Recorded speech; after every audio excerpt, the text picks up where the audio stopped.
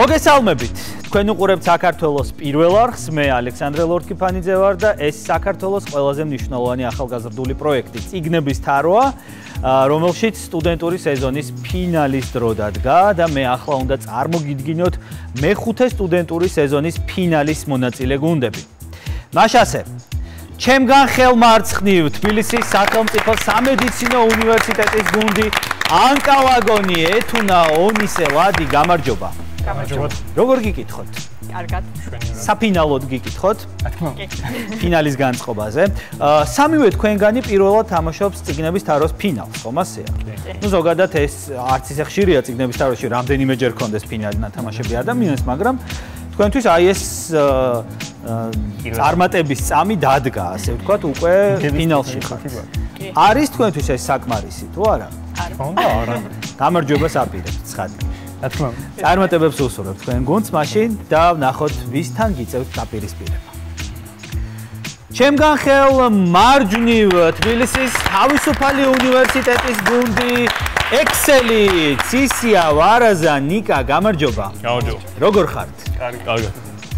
აი თქვენ კი მეგობრებო, უკვე ზედიზედ მეორე თამაშობთ ფინალს და ალბათ ყველა მაყურებელს ახსოვს წიგნების თაროს ერთგულ მაყურებლებს. კარგად ეხსოვება წინა ფინალი, რომელშიც ექსელი სულ რამდენიმე ქულით დამარცხდა და ძალიან პატარა ნაბიჯი დააკლდათ გამარჯვებამდე და ამის შემდეგ ყველა ვერ ახერხებს რომ საკუთარ თავში მონახოს ძალა და კიდევ ერთხელ გაიბრძოლოს ამ პრიზისთვის. თუმცა ნიკამ, ვარაზამ და ცისიამ ეს მოახერხეს და ამ სეზონშიც ფინალში გავიდნენ, რასაც აი არ შემიძლია რომ დიდი პატივისცემით არ შევხვდე მეგობრებო და არ მოგილოცოთ წინდაწინ ეს შედეგი. იმიტომ რომ ამას გარდა ცოდნისა სჭირდება ფსიქოლოგიური მზაობაც. რას აპირებთ ამ ფინალში? მოგესალმებით. გისურვებთ წარმატებებს, რა თქმა უნდა, და ორივე გუნდს გაგამხნევებთ იმით, რომ უსაჩუქროთ დღევანდელი თამაშის შემდეგ არავინ არ წავა ამ სტუდიიდან. რა თქმა უნდა, მარცხი ცუდია, მაგრამ დამარცხებული გუნდი მიიღებს წიგნების თაროსგან სპეციალურ საჩუქრებს, ხოლო გამარჯვებას კი მთავარი პრიზი ახლავს თან და მთავარი პრიზი ჩვენთან უცვლელია საზაფხულო სკოლა კემბრიჯში, გამარჯვებული გუნდი. აი ასე გაემგზავრება კემბრიჯში მეგობრებო. აქვე აღნიშნოთ რომ მთელი სეზონის განმავლობაში ჩვენი პარტნიორი იყო და ახლაც პარტნიორია სულაკაურის გამომცემლობა წიგნები მთელი ოჯახისთვის. ახლა კი ვნახოთ ვიდეო რგოლი, რომლითაც შევაჯამებთ ჩვენს პარტნიორობას და გავიგებთ თუ რა სიურპრიზი მოუმზადა სულაკაურის გამომცემლობამ წიგნების თაროს სტუდენტური სეზონის მონაწილეებს.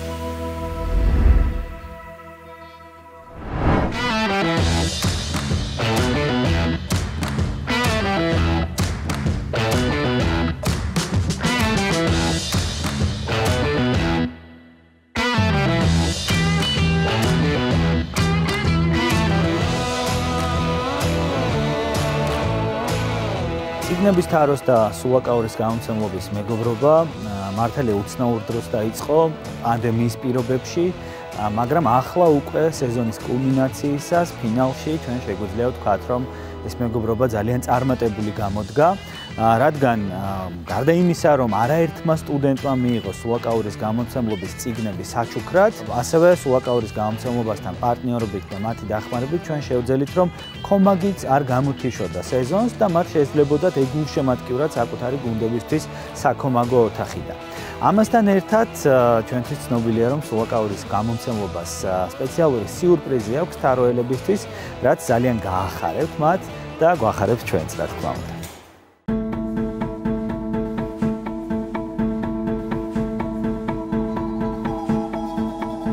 სულაკაურის გამომცემლობას და წიგნების თაროს ერთი საერთო მიზანი აქვს. ეს მიზანი მოზარდებსა და ახალგაზრდებს შორის კითხვის და წიგნის პოპულარიზაცია და ვფიქრობ, რომ ჩვენი თანამშრომლობით ამ მიზნისკენ კიდევ ერთი ნაბიჯი გადავდგით. ძალიან საინტერესო, სასარგებლო და სასიამოვნო თანამშრომლობა გქონდა და ძალიან ბევრი ახალგაზრდა აღმოვაჩინეთ, რომლებსაც კითხვა უყვარდათ მანამდე და იმედია კიდევ უფრო შეუყვარდებათ. ჩვენ წიგნების თაროელებისთვის ძალიან საინტერესო სიურპრიზი გვაქვს. ჩვენთან 6 მონაწილე მიიღებს მონაწილეობას სტაჟირებაში და მათ შეეძლებათ გარკვეული ხნის განმავლობაში გაიარონ სტაჟირება ჩვენს მაღაზიებსა და მარკეტინგის გაყოფილებაში. მთავარი მოლოდინები სტაჟირებასთან დაკავშირებით არის ახალი ადამიანების გაცნობა, საინტერესო გამოცდილების მიღება და ასევე წიგნების სამყაროსთან ახალ ამპლუაში ურთიერთობა და ასევე მადლობას ვუხდი სულაკაურის გამომცემლობას ამ შესაძლებლობისთვის. ლიტერატურაზე შეყარებული ალბათ ყველა ადამიანისთვის საოცნებო ადგილია გამომცემლობა, იმიტომ რომ ეს საშუალებას იძლევა შეხება გქონდეს ისეთ წიგნებთან, რომელიც ჯერ არ გამოცემულა და შეიძლება ერთ-ერთი პირველი მკითხველიც კი იყო ასეთი წიგნის. გარდა ამისა, პანდემიის პერიოდში სტუდენტების უმრავლესობა ალბათ ვიყავით მოლოდინის რეჟიმში, რომ რაღაც ახალი შანსი გამოჩენილი იყო და სულაკაურის გამომცემლობამ ეს შანსი შექმნა სწორედ და მთავარი მოლოდინიც, რა თქმა უნდა, უკავშირდება სიახლეს. წიგნების თაროსა და სულაკაურის დამეგობრება ჩვენ წიგნების თაროს მონაწილეებს უფრო მეც საშუალებას გვაძლევს, რომ უფრო ახლო კონტაქტი გქონდეს ჩვენთვის საყვარელი ლიტერატურასთან. ამიტომ მინდა მადლობა გადავუხადოთ სულაკაურს და წიგნების თაროს ამ შესაძლებლობისთვის. უშუალოდ სტაჟირების გამოცდილების გარდა ერთი რამ რაც მახარებს ამ შესაძლებლობასთან დაკავშირებით არის ის, რომ მომეცემა საშუალება ჩემთვის საინტერესო და სასიამოვნო წიგნების გარემოცვაში გავატარო მთელი ეს დრო. პირველად სულაკაურის გამოცემლობას წიგნების თაროს დახმარებით გავიცანი და ის ფაქტი, რომ ეხლა ასეთი აქტიური პარტნიორობა აკავშირებთ, რაც ჩვენც ასევე დამატებით შესაძლებლობებს გვაძლევს, ძალიან მახარებს. წარმატებას უსურვებთ თითოეულ მონაწილეს და გამარჯვებას, რა თქმა უნდა, ვინც გავიდა ფინალში.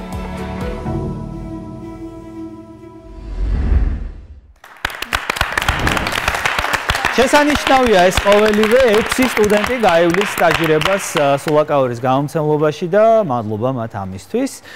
ჩვენ კი წინ ფინალი გვაქვს, ძვირფასო მეგობრებო და ღელვა კიდევ და კიდევ მატულობს. მოდი, ცოტაც მოითმინეთ და ჯერ კომაგები გამაცანით. ვინ გულშემატკივრობს ანკალაგონს?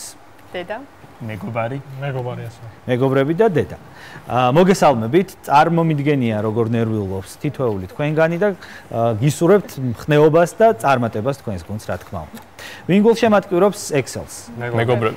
მათაც მივესალმები, მათაც წარმატებებს უსურვებ და აბა თქვენ იცით მეგობრებო, ხარში დაუდექით, გუნდებს ნამდვილად ჭირდებათ გამხნევება მთელი ფინალის განმავლობაში. ახლა კი სანამ თამაშს დავიწყებდეთ, მოდით ვნახოთ წიგნების თაროს თამაშის წესების ამხსნელი ვიდეო რგოლი და შემდეგ დავიწყოთ თამაში. წიგნების თარო შედგება 3 ეტაპისგან. პირველი ეტაპი ძირითადი რაუნდები. ამ ეტაპზე თუ გუნდი შეკითხვას ძირითადი მინიშნებით გამოიცნობს, 3 ქულას მიიღებს. დამატებითი 30 წამის დროს 2 ქულას, ხოლო დამატებითი მინიშნებით 1 ქულას. მეორე ეტაპი ზოგადი რაუნდები. თითოეულ რაუნდზე გუნდიდან 1 მოთამაშე რჩება მაგიდასთან და სწორი პასუხის შემთხვევაში 2 ქულას იღებს. მესამე ეტაპი ბლიცი. გუნდიდან 1 მოთამაშე რჩება მაგიდასთან და 1 წუთის განმავლობაში პასუხობს ბლიც კითხვებს. თითოეული პასუხი 1 ქულის ტოლია. ასეთი გახლავთ წიგნების თაროს თამაშის წესები. ხართ თუ არა მზად? დიახ, რა თქმა უნდა. დავიწყოთ თამაში წიგნების თარო.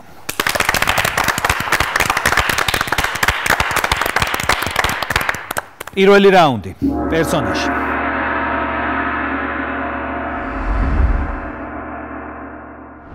დაასახელეთ ადამიანი, რომელიც პერსონაჟად მე-19 საუკუნის პირველ ნახევარში შექმნილ ნაწარმოებში გვხვდება.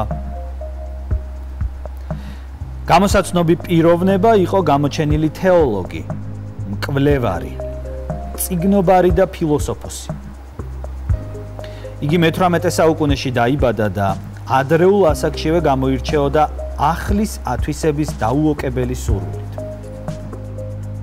ამის გამო ის სახლიდანაც კი გაიპარა და მეფის ყურადღება მიიქცია, რომელმაც ბიჭი ადგილობრივ მღვდელს მიაბარა. მე-19 საუკუნის დასაწყისში მან რუსეთში სწავლა გადაწყვიტა სამეფო ოჯახის წევრებთან ერთად, რომელთაგანაც ერთ-ერთი მისი მასწავლებელი და მეგობარი გახლდათ. სანქტ-პეტერბურგის სასულიერო სემინარიაში სწავლის შემდგომ ის მალევე შედგა მღვდლად. ამ პერიოდში მან უამრავი ფილოსოფიური, თეოლოგიური და ლიტერატურული ნაშრომი შექმნა.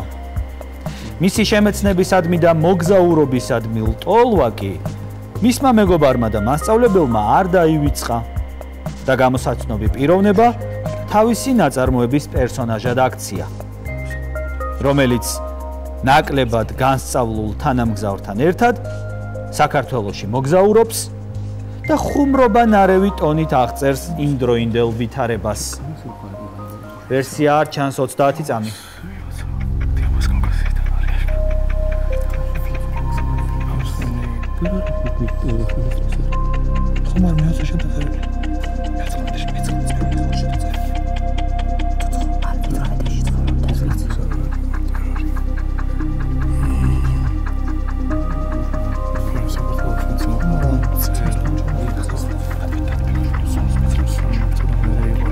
სამი, 2, 1. ამოიწურა 30 წამი და დამატებითი მინიშნება ორივე გუნდისთვის.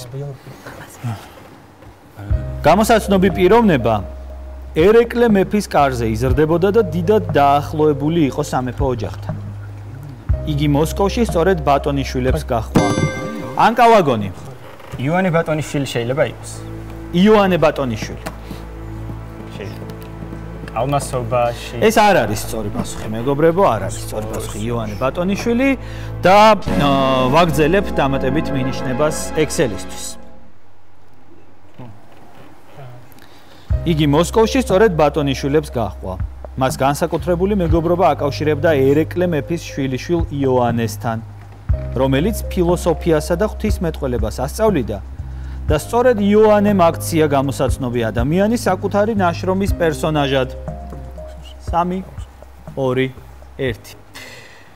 ვერ გამოვიცანით პირველი შეკითხვა ფინალში, რაც დასანანია, მაგრამ ცოტა რაღაცა ეიფორიული შეცდომა მოგივიდათ, მე მგონი, მეგობრებო. ვერ გავიხსენებ.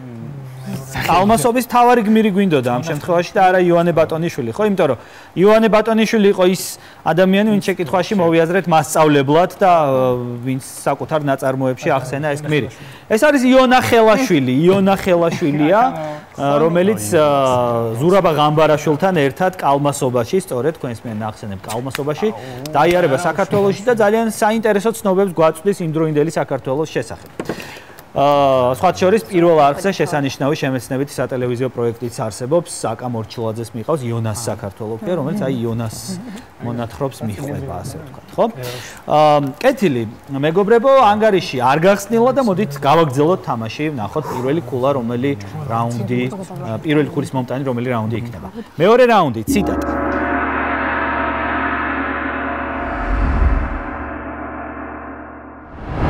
სამ საათზე მეთხანს მიდიოდნენ უგზოდ. ოდნავ შესამჩნევი ბილიკიც კი არედოთ წინ. ბოლოს ისეთ ადგილას მიაღწიეს, სადაც ბიჭს ერთხელაც არ დაედგა ფეხი. აქ მიხვდა რატომ მისცეს ცალთვალა ჯორი, რომელსაც არც სისხლისა და არც მხეცის სუნის არ ეშინოდა. ამ დაბინდულ ზამთრის დღეს, ხშირ დაბურულ ბებერ ტყეში, ბიჭი იდგა და მდუმარედ დაჰყურებდა დაგლეჯილ, დამპალ ჯირკს და მის ახლოს სველ ნიადაგზე დამჩნეულ ვეებერთელა ნაკვალევს. ახლა მისთვის გასაგები გახდა, რა მწუხარება მოისმოდა იმ დილით მდევარი მაძებრების ყეფაში. ბიჭმა ახლა თავის თავში აღმოაჩინა საუკუნოვანი უღრანი ტეორიის წინაშე საკუთარი სისუსტისა და უძლურების ეს მწუხარე გრძნობა. მორჩილების გრძნობა. პირველად ახლა შეიგნო ნაამბობიდან და სიზმრებიდან წამომდგარი მხეცი, რომელიც უხსოვარი დროიდან არ აძლევდა მოსონებას. ვერსია არ ჩანს. 30 წამი.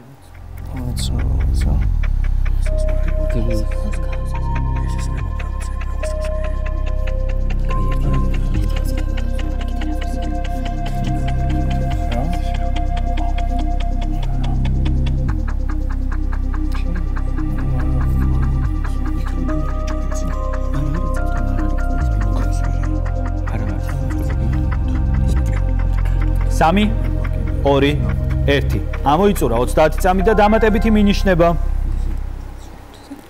ახლა ბიჭისთვის მისი კვალი საკუთარ კვალზე არანაკლებ ნაცნობი იყო და არა მარტო დასახიჩრებული თათის გამო მას უმალვე შეეძლო გამოეცნო და განესხვავებინა დანარჩენი 3 თათის ანაბეჭდიც თუმცა იმ არემარეზე სხვა ცხოველებიც დადიოდნენ და თითქმის იმავე სიდიდის კვლებს ტოვებდნენ ანკალაგონი ბოლო წამს განუყრელი დანა შეიძლება იყოს განუყრელი დანა თაც იტკენს მარჩი ძაღლი და შეიძლება ცალთავალჟორიც გამოეტანეს არ მახსოვს ხო გასაგებია თქვენი ლოგიკა ონისე მაგრამ ეს არ არის სწორი პასუხი სამწუხაროდ არ არის საუბარი თქვენს მიერ დასახელებულ ნაწარმოებზე ექსელს აქვს უფლება მომენტალურად თეთრი ეშვი იყოს ვარიანტი თეთრი ეშვი აი ცნობილი ზამთარი იყო და გელძაღლა ხო რომელიც თეთრში არის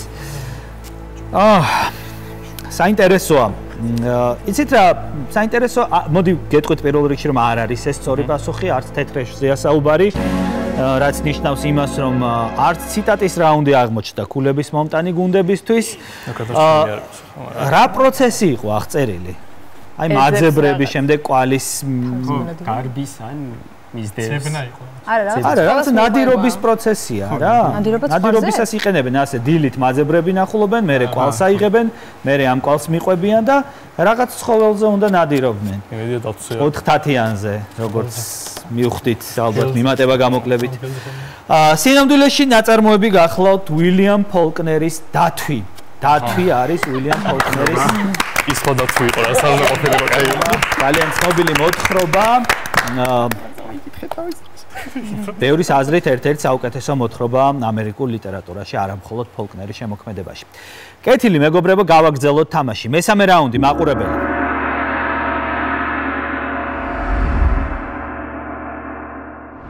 შეკითხვის ავტორია ნონა ბუჟღულაშვილი პერსონაჟი რომელიც თქვენ უნდა დაასახელოთ მრავალი საუკუნის წინ გამოჩნდა ტექსტი ბევრი ისეთ თემას ეხება რომელიც თანამედროვეობაშიც აქტუალურია შეიძლება ითქვას რომ გამოსაცნობი გმირი ერთგვარი სტერეოტიპის დამამსხვრეველ სიმბოლოდაც იქცა სწორედ ამიტომ მას პირველ ფემინისტადაც მოიხსენიებენ ეს ხალი შემოგივლი კაი ლისისტრატე რა დაამსხრია რა გააკეთა ანუ გაის ომი იყო დიდი ხნის განმავლობაში მიდოდა ომი და ქალები გაიფიცნენ მოკლედ და ცალკე იყვნენ პანთეონში მგონი კაცებს საერთოდ არ ეკარებოდნენ ბერძნები ომი დაამთავრა მაგით ფაქტობრივად არა მხოლოდ ფემინისტი პირველი პაციფისტის გამოდის ხო ესე გამოდის ფემინისტ პაციფისტი ლისისტრატე არისტოფანეს პიესაზეა საუბარი საინტერესო ვერსია მესამეჯერ რისკი უკვე ფინალში მეგობრებო არ ვიცი ფორტუნა რას ფიქრობს რა გეგმები აქვს მაგრამ ეს სწორი პასუხია ნამდვილად ლისისტრატეა ეს პერსონაჟი და არ იყო მარტივი შეკითხვა ყოჩაღ ნამდვილად უნდა მიმხვდარიყავით რომ სწორედ ამ გმირზე იყო საუბარი და არა ანტიკურ ლიტერატურაში არსებულ რომელიმე სხვა ქალ პერსონაჟზე აქ ცოტა ხაფანგები იყო დაგებული მაგალითად ანტიგონეზე ან რომელიმე სხვა გმირებზე რომელიც შეიძლება ასევე გეფიქრათ მაგრამ სწორად მივხვდით და ანგარიში ხდება 3-0 ანკალაგონი წინ გადის 3-0 სამი რაუნდი გავიარეთ მეოთხე რაუნდი გვაქვს წინ მოიკრიბეთ ძალები ყურადღებით მეოთხე რაუნდი სხვადასხვა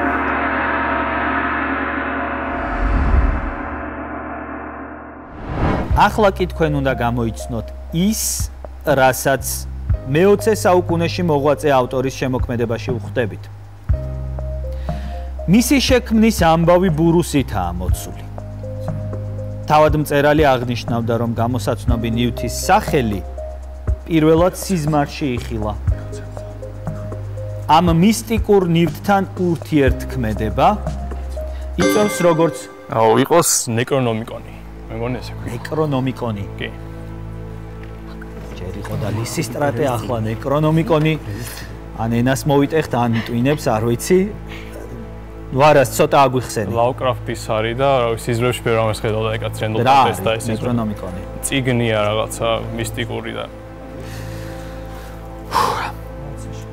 გახურდა ფინალი, გახურდა 3-3 ეს სწორი პასუხია. ნეკრონომიკონი არის ნამდვილად ჰოვარდ ფილიპ ლავკრაფტის მიერ გამოგონებული წიგნი, მკვდრების წიგნსაც ეძახიან ხოლმე მას და იქ ბევრნაირი რაღაც ღვთაებებია აღწერილი და ასე შემდეგ, მათ შორის ქთულჰუსაც შევხვდებით ნეკრონომიკონში. საიდან გახსოვდა ნეკრონომიკონი? ისე გამოხდა სიზმარზე ლავკრაფტი გამოხსენა. კი, სიზმრებზე მართლაც პირველი ლავკრაფტი გვახსენდება, მით უმეტეს მისტიკაზე და ცოტა ესეთ ბურუსით მოცულ ამბებზე ეს სიტყვაც არ იყო ტყუილად. 3-3 მეხუთე რაუნდი, ვიდეო შეკითხვა.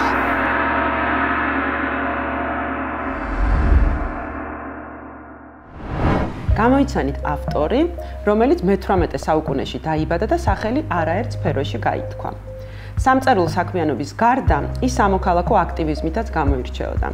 ეს ადამიანი სტუდენტობის პერიოდში აქტიურად ჩაერთო საზოგადოებრივ საქმიანობაში და მეგობრებთან ერთად ჩამოაყალიბა საიდუმლო ორგანიზაცია. ეს ორგანიზაცია საგანმანათლებლო საქმიანობას ეწეოდა, რის გამოც ის ჯერ დააპატიმრეს, შემდეგ კი გადაასახლეს. ამის მიუხედავად, ახალგაზრდა პოეტმა აჭერს ექსელი ადამ მიცკევიჩი შეიძლება იყოს. ადამ მიცკევიჩი. მე-18 მიწვეული და პოეტი იყო და რაღაც დაარსა მეგონი ისეთი. და ესეთი დისიდენტური ბიოგრაფია აქვს ერთგვარად? მან გვახსოვს რომ გადაასახლეს კი და დააპატიმრეს და რაღაცები ესეთი ქონდა. საინტერესო ვერსია ადამ მიცკევიჩი და 6-3 ხდება ანგარიში, ეს სწორი პასუხია. აი ესე გამოაჩინა ძალა და ბრჭყალები ექსელმა და წინ გაიჭრნენ პირველი ნახევრის შემდეგ. 5 ძირითადი რაუნდი გავიარეთ, 6-3 ანგარიში და დგება მინიბლიცების დრო. მეგობრებო, მოდით პირველი მინიბლიცური წყვილის მოთამაშეები დარჩით მაგიდებთან. მინიბლიცებს წარმოგიდგენ საქართველოს ბანკის სტუდენტური ბარათი. ეთუნა, ნიკა. ანგარიში 6-3 წინ ექსელი, ამიტომ ნიკა პირველი შენთან თამაშობ. მზად ხარ? კი. დავიწყოთ მინიბლიცი ნიკასთან.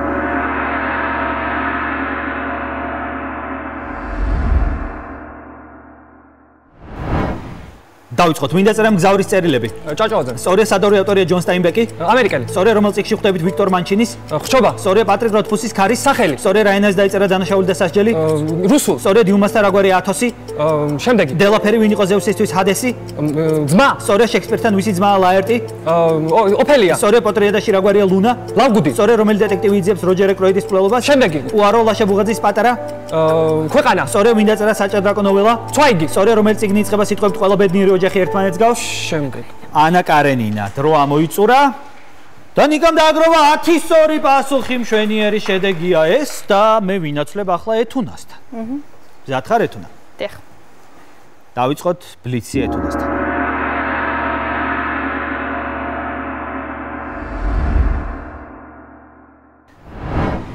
დავიწყოთ, ვინ დაწერა ბაშიაჩუკი? სწორია სადავრი ავტორია ბორის პასტერნაკი. ჩეხი. რუსი, რომელ წიგნში ხვდებით კარლ სტრიტორს? ძილისპიროვის. სწორია პატრიკ როთფუსის ბრძენკაცის. შიში. სწორია რაინას დაიწერა წითელი და შავი. ფრანგული. სწორია დიუმასთან რაგვარია კონსტანცა. ბონასია. სწორია ვინ იყო ზევსისთვის კრონოსი? მამა. სწორია შექსპირთან ვისი დედაა გერტრუდა?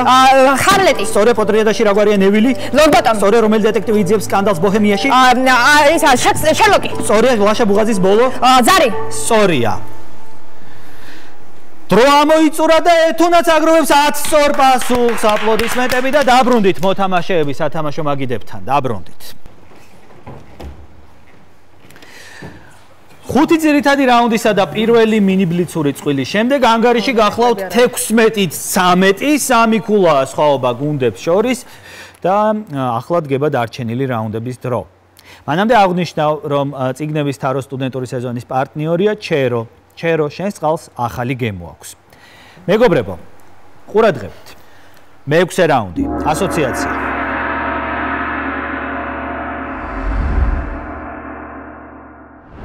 დანაშაული, გამოძიება, სამხილი, ეჭვი,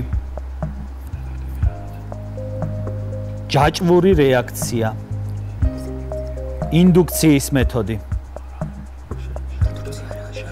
დანაშაულის ადგილი, შიმშილი, მკვლელობა, ნადირობა, კოროზია, შთანთქმა, გეოფაგია,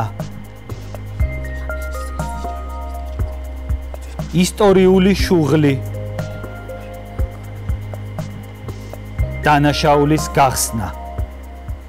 ვერსია არ ჩანს 30 წამი.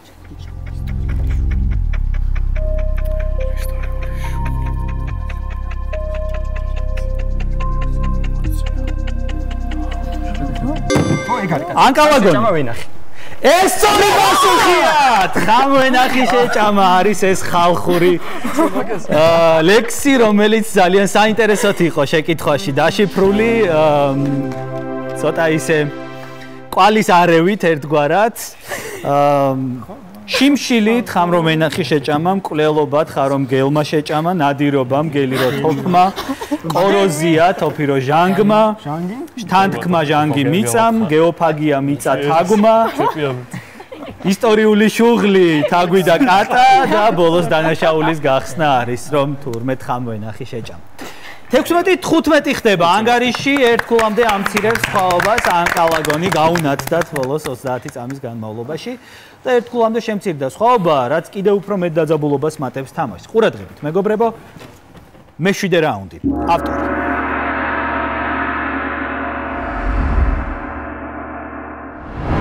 გამოიცანით ავტორი, რომელიც მე-20 საუკუნის 30-იან წლებში დაიბადა. ის სენტ ენდრიუს სკოლაში სწავლობდა, ხოლო 1948-59 წლებში შვეიცარიაში გადავიდა უცხო ენების შესასწავლად. ამის შემდეგ ის ბრიტანული არმიის სადაზვერვო სამსახურს შეუერთდა. მოგვიანებით მწერალი სამშობლოში დაბრუნდა და ერთ-ერთ კოლეჯში გააგრძელა სწავლა. რეალურად კი ამ პერიოდში საკუთარი ქვეყნისთვის საბჭოთა კავშირზე საიდუმლო მოდი იყოს ჯონ ლეკარე. ჯონ ლეკარე. კი. ვინ არის შეგიძლია მის შესახებ პოეზია? ჯაშუში იყო. და მწერალი ამას.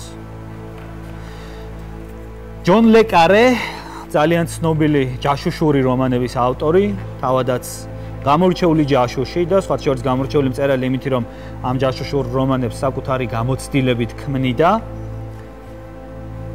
ადამიანი, რომელიც 2020 წლის დეკემბერში გარდაიცვალა, სხვათა შორის და მის ბიოგრაფიაში ასევე საინტერესო ფაქტია, რომ წიგნების თაროს მე-5 სტუდენტური სეზონის ფინალში 3 ქულა მოუტანა ექსელს. ეს სწორი პასუხია. ნამდვილად ჯონ ლეკარე არის ეს ბრიტანელი მწერალი და ანგარიში ხდება 19-15 ქულით გადის წინ ექსელი 19-15 და რჩება 3 ძირითადი რაუნდი. ღმერთმანი როგორი დაძაბულობა.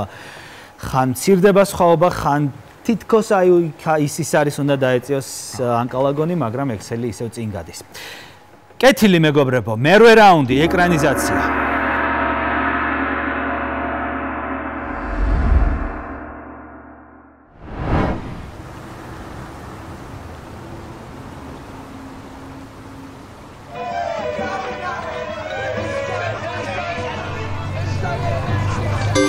აჭერს ექსელი. კარგი ნიშნები შეიძლება იყოს. კარგი ნიშნები? კი. ნილ გეიმანის და ტერი პრაჩეტის. თსსუ. ესეთი საინტერესო ნაწარმოები, ერთობლივად შექმნილი. აუ, ბენტლი ყავს, კროულის. ხო, და ლონდონია, ეს კი ბატონო, ფაქტია. მაგრამ ეს არ არის სწორი პასუხი, მეგობრებო, სამწუხაროდ არ არის სწორი პასუხი. და გააგრძელოს ყურება ანკალაგონმა.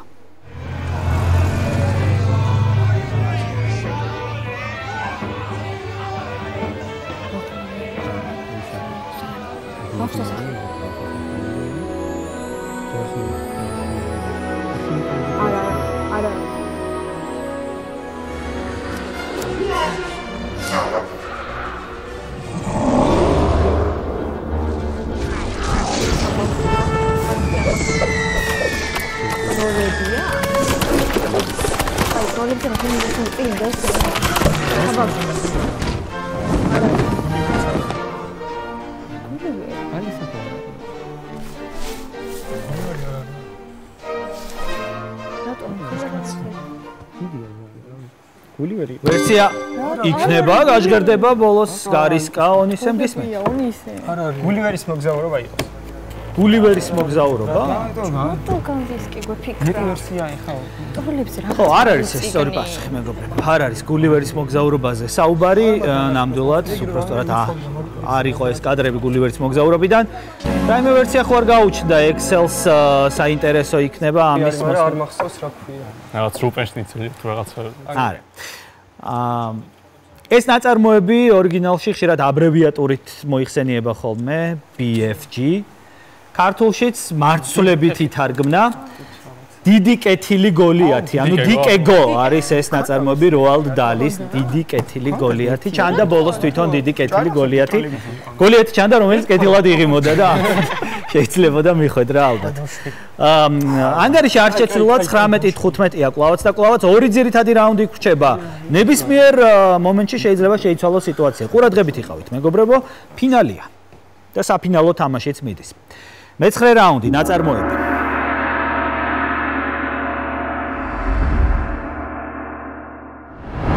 თქვენ უნდა გამოიცნოთ ნაწარმოები, რომელმაც არაერთ მწერალზე იქონია გავლენა. წიგნი ნაწილ-ნაწილ ქვეყნდებოდა. საინტერესოა, რომ ავტორს რომანის ბოლო ნაწილების სიუჟეტის განვითარება სხვაგვარად ჰქონდა ჩაფიქრებული. თუმცა ერთი ინციდენტის შემდეგ მწერალმა ჩანაფიქრი შეცვალა და წიგნის დასასრული თავიდან დაწერა. ნაწარმოებმა მე-20 საუკუნის ბევრი ხელოვანი აღაფრთოვანა. არსებობს მოსაზრება, რომ სწორედ ეს რომანი იქცა ივლინ ვოს შთაგონებად დაეწერა ბრაიტსედში დაბრუნება. აღსანიშნავია, რომ გამოსაცნობი ტექსტი უამრავ თემას ეხება, მათ შორის რელიგიურ საკითხებს, პირველ მსოფლიო ომს, სიყვარულსა და დანაკარგს. ესაა ერთგვარი საგა, რომლის სიუჟეტიც ორი ახლობელი ადამიანის გარშემო ვითარდება. ისინი ერთმანეთისგან ძალიან განსხვავდებიან. ერთი მათგანი საფრანგეთში ცხოვრობს და წარმატებული ექიმია. მეორე კი, ბევრი წარუმატებლობის შემდეგ, შვეიცარიაში გადასახლდება და ჟურნალისტობას იწყებს. 30 წამი.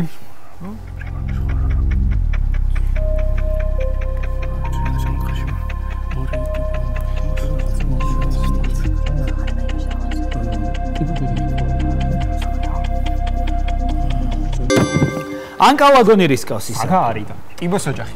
ტიბოს ოჯახი. ექიმი არის ერთი ხატვარია და ჟურნალისტიც არის და. დღეს ძალიან რისკიანი სტრატეგია გაქვთ არჩეული, მეგობრებო. ხო, უკვე მე რამდენად ესე რაც არის ეგარი იყოს ტიბოს ოჯახი. ავტორი გახსოვს ონისე? დიუგარი. როჟე მარტინ დიუგარი. არა, შეცვალა მე. ტიბოს ოჯახის სწორი პასუხია. ნამდვილად ამ ნაწარმოებზეა საუბარი და 19-17 ხდება ანგარიში ორქულამდე ამცირებს სხვაობას ანკალაგონი. 19-17 ღმერთო ჩემო და ბოლო ძირითადი რაუნდი გრჩება. ხო და ახლა შეიძლება წინაც კი გავიდეს სამედიცინო უნივერსიტეტი, ან ექსელმა გაზარდოს თავისი უპირატესობა. ყურადღებით. მე-10 რაუნდი, შემთხვევითი.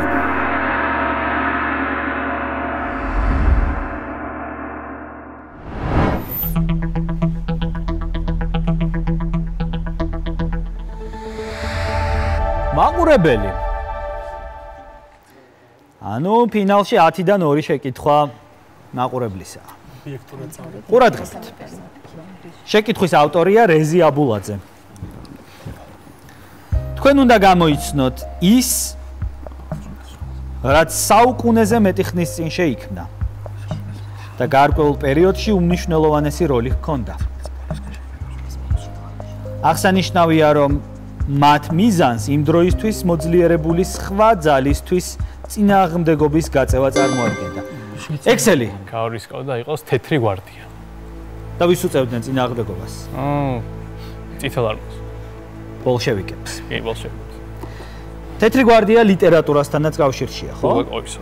ბულგაკოვის ცნობილი წიგნია. 19 რომ 3 მივუმატოთ რამდენია?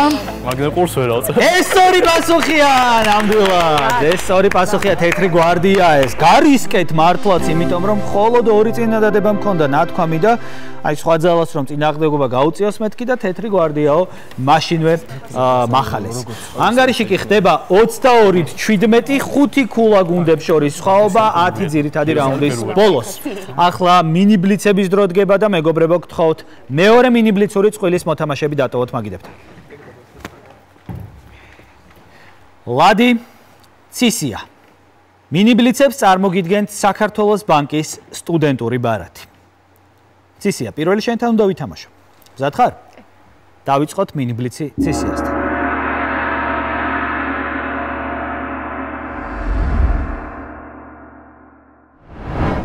დავიწყოთ. სადავრი ავტორია მატიას ენარი. ფრანგი. სწორია ოჰენრის მოგთა? საჩუქრები. სწორია რომელ ქალაქში ვითარდება მისის დოლოვეის მოქმედება? ინგლისი. ლონდონი. სწორია გამსახურდიას რომელ წიგნში ხვდებით ჭყონდიდელს? შემდეგი. დავით აღმაშენებელი როგორი ტყია აკუტაგავას მოთხრობის სათაურში? უსიერი. სწორია რომელ საუკუნეში გამოიცა ენდერის თამაში? 21. მე-20 ბიბლიაში ვის შვილია სეთი? ადამი. სწორია რომელ სოფელში დაიბადა გიორგი ლეონიძე? პატარძეული. სწორია რაგვარია გულივერის მოგზაურობის ავტორი ჯონათანი? სვიფტი. სწორია რომელი კომპანიის კომიქსებში ხვდებით გოთემს? და დისი. სწორია. დრო ამოიწურა. ცისიამ დააგროვა 8 პასუხი და მე ვინაცვლებ ლადისთან. მზად ხარ ლადი? დიახ. დავიწყოთ მინი ბლიცი ლადისთან.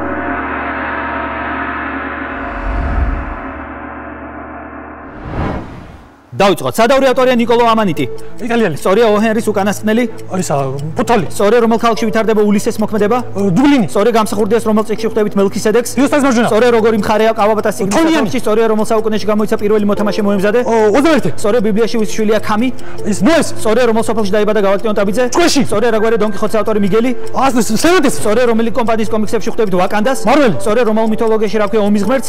არისი. მარსი, ვისი დაუსრულებელი რომანია ფალესტრა? ისა ესკილის. რობაქიძის ივან ტურგენევის პირველი სიყვარული. სწორია. დრო ამოიწურა და ლადიმ დააგროვა 11 სწორი პასუხი. მშვენიერი შედეგი არის მინი ბლიცებში და დაბრუნდით მოთამაშეები სათამაშო მაგიდებთან.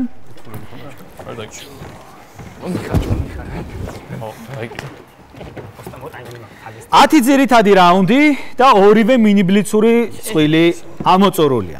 ანგარიში ისეთია რომ მოსვენების საბაბს არ გვაძლევს არც ჩვენ, არც თქვენ და არც მაყურებელს. ანგარიში არის 30-ით 28, ორი ქულით წინ არის ექსელი, მაგრამ ორქულიანი სხვაობა არ იძლევა მოშვების საშუალებას და ვნერვიულობთ ყველანი, მეგობრებო. ამიტომ მოდით გავაგრძელოთ, დიდხანს ნუღარ შევყომდებით და პირდაპირ ვთხოვ გუნდებს, რომ ხელოვნების რაუნდზე მოთამაშეები დატოვონ მაგიდებთ. ეთუნა და ნიკა. პირველი ზოგადი რაუნდი. ხელოვნება.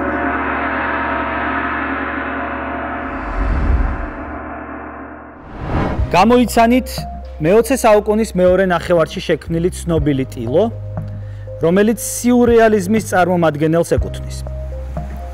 ნახატი დღესაც განხილვის საგანია და ინტერპრეტაციის ფართო საშუალებას იძლევა. ზოგიერთი მკვლევრის აზრით, ტილო სახელიდან გამომდინარე ბიბლიურ თემატიკას ეხება. მისი ნიკა ადამის ვაშლი? ეს არ არის სწორი პასუხი. არ არის ეს სწორი პასუხი, სამწუხაროდ და მე გავაგრძელებ შეკითხვას ეთუნასთვის. მისი მრავალი ვარიაცია შექმნილა და ერთი ვერსიით სტივ ჯობსისთვის შთაგონებასაც კი წარმოადგენდა. გამოსაცნობი ნახატი ავტოპორტრეტია, რომელზეც გამოსახულია მამაკაცი ფრაკში და შლაპაში. თუმცა მამაკაცის სახე დაფარულია, რაზეც ბელგიელმა მხატვარმა აღნიშნა, რომ ცენტრში არსებული ვაშლი უხილავს ხილულს ხდის. ჩვენ კი სწორედ ამ დამალულის დანახვა გვსურსო. 3, 2, 1. საქმე ისაა, რომ ნიკა სწორად მიხვდა, რომელ ტილოზე იყო საუბარი, მე მივხვდი ადამის ვაშლი რატომაც ახსენე. მაგრამ ამ ტილოს სრულიად სხვა სახელი აქვს. ავტორი არის რენე მაგრიტი. ტილოს კი ქვია ძეკაცისა. სამწუხაროდ არ მოგიტანა ამ რაუნდმა ქულები, მეგობრებო და მოდით მეცნიერების რაუნდზე მოთამაშეებს დავუთმეთ ადგილები. ლადი და ცისია. მეორე ზოგადი რაუნდი, მეცნიერება.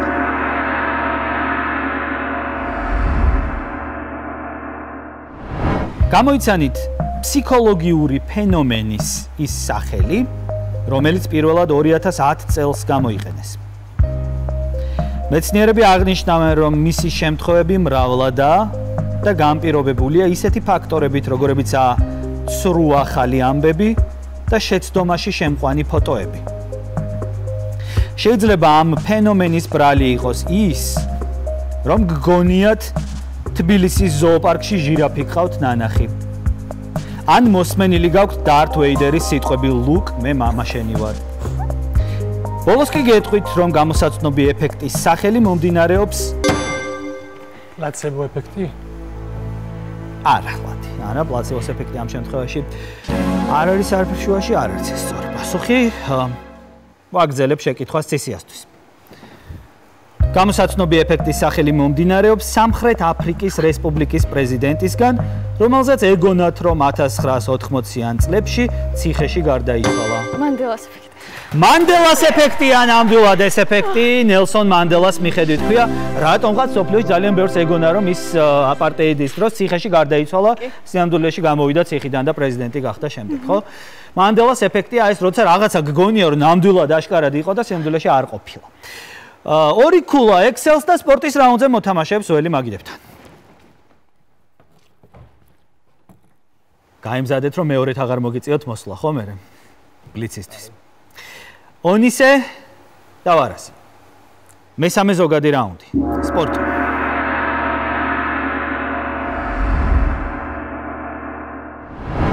თქვენ უნდა გამოიცნოთ სპორტის სახეობა, რომელიც საკმაოდ ახალია.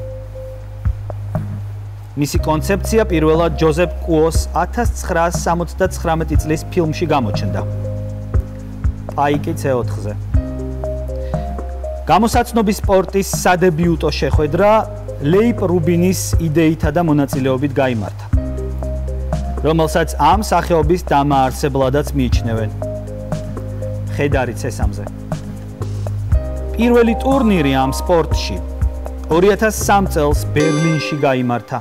ვარაზაჯეს ზეპირი ჭადრაკი იყოს. ზეპირი ჭადრაკი კონკრეტულად აი ამ ფორმით, ხო? როგორც ზეპირად, როცა თამაშობენ მოჭადრაკეები. ეს არ არის სწორი პასუხი. არ არის საუბარი ამ ტიპის სპორტზე. და ვაგრძელებ შეკითხვას ონისესთვის. პირველი ტურნირი ამ სპორტში 2003 წელს ბერლინში გაიმართა. პაიკი G3-ზე. ამავე წელსვე გაიმართა მსოფლიო ჩემპიონატის პირველი დაპირისპირებაც. Q2-ზე. 2008 წლის აპრილში ეს დისციპლინა ჭადრაკის მსოფლიო ფედერაციამაც აღიარა. პაიკი E3-ზე. შეკითხვის დასასრულს გეტყვით, რომ სპორტის გამოსაცნობის სახეობა თავის მხრივ ორ სხვა დისციპლინას აერთიანებს. აქ ორთა ბრძოლის სახეობა რაუნდების მიხედვით ენაცვლება ინტელექტუალურ დისციპლინას. ჩესბოქსი ქვია, ანუ აერთეთი შახბოქსს ეძახიან რა. სორია, ჩესბოქსინგი არის ეს ნამდვილად. ძალიან უცნაური სპორტის სახეობა, რომლის დროსაც რაუნდებს შორის ჭადრაკს თამაშობენ მოკრივეები, ხო და მერე იბრძვიან და ბოლოს აღარ ვიცი მე-12 რაუნდში როგორ რა სულებს აკეთებენ, მაგრამ ფაქტია რომ ასეთი სახეობა შეიქმნა. ეს სწორი პასუხია და ორი ქულა მისდის ანკალაგონს. ანგარიში ხდება 32-30, ორი ქულა სხვაობა გუნდებს შორის და გრჩება ბლიცის ეტაპი. სანამ გადამწყვეტ ეტაპზე გადავიდოდეთ, აღნიშნოთ, რომ ჩვენი პარტნიორია სულაკაურის გამომცემლობა წიგნები მთელი ოჯახისთვის. ასევე ჩვენი პარტნიორია საქართველოს ბანკი. ბლიცის ეტაპს წარმოგიდგენს საქართველოს ბანკის სტუდენტური ბარათი. ვარაზ. დიახ. პირველი შენთან თამაშობ. მზად ხარ? დიახ. დავიწყოთ ფინალის ბლიცი ვარაზასთან.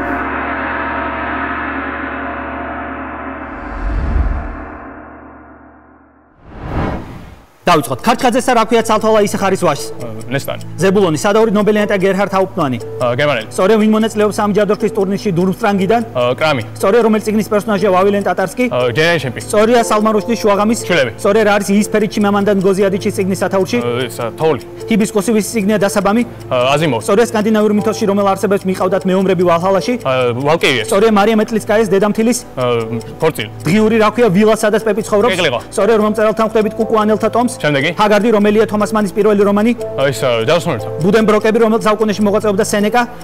მეშვიდე. პირველ ვინ არიან ერთმანეთისთვის ფიოდორ და ალიოშა კარამაზოვები? მამა-შვილი ვეფხისტყაოსანში რა ქვია ტარიელის მამას? ის რა ქვია სარი ფარსადანი. სარიდანი ჰერტა მიულერის მეფე დაიხრება და სწორედ რომელი კუნძულიდან იყო არტურ გორდონ პიმი? ნატაკეტი. სწორედ ჰობიტში ვინ მეთაურობს თორმეტ ჯუჯას? ის გენდალფი. თორინი ვის წიგნია გზაილტისკენ? ის ბრეინი. სწორედ რომელ წიგნში გვხვდება თამაში ინტი? ის სანტა ესპერანსა. სწორია ჩესლავ მილოშის ისას? დაბლობი. სწორია. დრო ამოიწურა და ვარაზამ დააგროვა 12 სწორი პასუხი. 12 სწორი პასუხი ნიშნავს იმას, რომ ახლა ონისესთან უნდა ვითამაშო ბლიცი. მზად ხარ ონისე? კი. დავიწყოთ ფინალის გადამწყვეტი ბლიცი ონისესთან.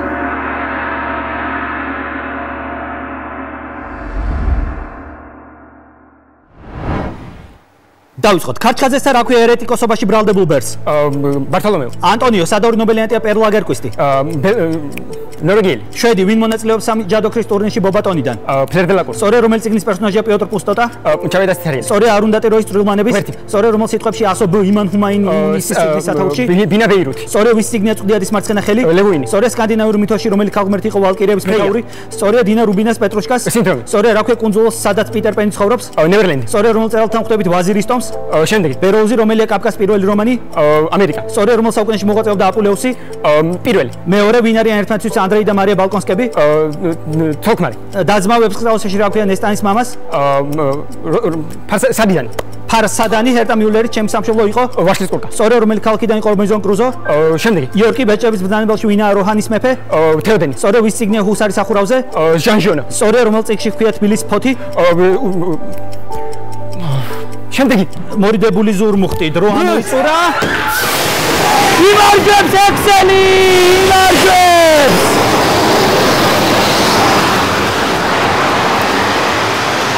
ექსელი!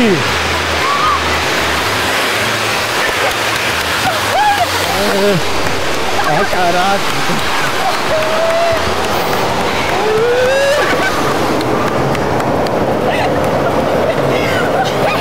ბრავო, მეგობრო.